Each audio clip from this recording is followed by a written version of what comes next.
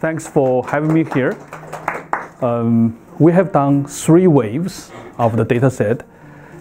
3 waves, we start 2009, and then first time we went into the field the first time in 2011, and 2015 we have more than 40,000 households. This is the largest non-governmental survey in China, and I think anywhere in the world.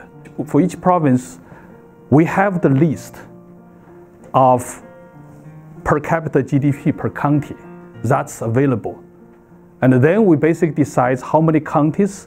We have 14% of the Chinese counties on average in each province.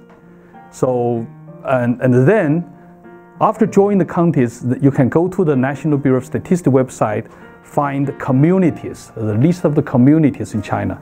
We randomly draw about 4 communities each from the NBS website. So beyond that, there's no list. So neighborhood people took my interviewers to knock the door of each of the household, tell the same thing of the households. So household people then they at least have an initial trust of, okay, these are at least legitimate. You can understand this is very difficult to understand.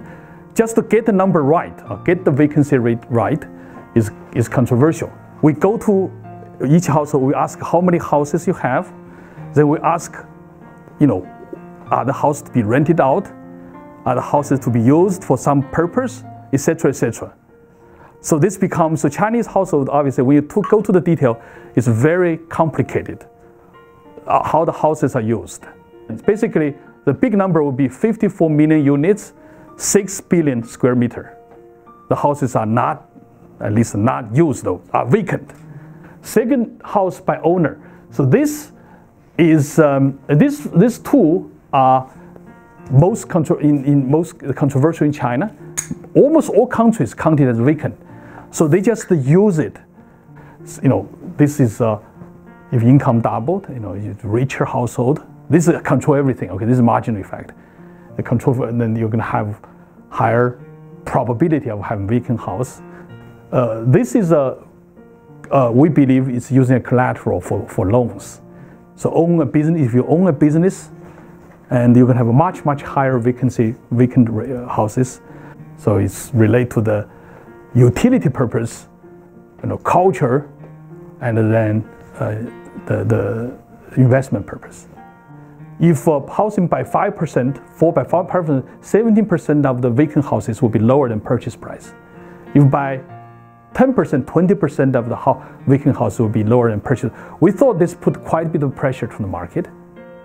Between 2000 and 2010, 70 million additional families in the city. That's census. No controversials on that. From 2000 to 2013, net increase of the 70 million units of housing. So they say you can't have 50 million vacant houses because we have,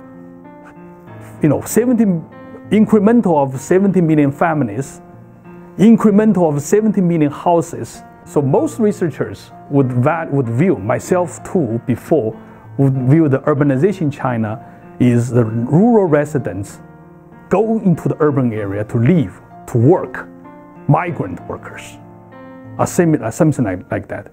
They could bring the family, they could do themselves first and then bring the family together. But urbanization in China is quite complicated, actually. It turns out that that's not the only reason.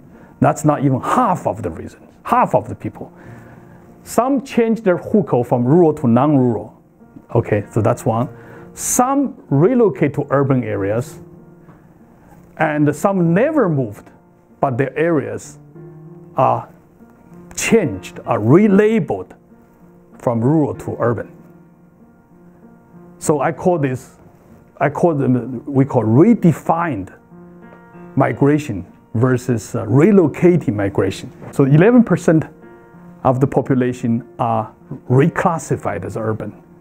They brought 38 million units of housing. So 30 million units of rural housing now become urban housing. So to summarize, is we calculated how many houses they have brought in 38 million units. The logic goes that, yes, we did build lots of houses, lots of them, and those houses are sold. But they believe lots of people will come because to buy houses, lots of rural residents come to the urban area to buy houses. They somehow believe will be the reason, but the houses are sold to actually people own second for investment purpose. If you can use the data to construct the quarterly vacancy rate index for different cities, because as I learned from Bill Wheaton's textbook, so the vacancy rate, we can then calculate the absorption period in the market. So using how many months need to absorb those vacant units. So that's a measure we always use to predict future housing price change.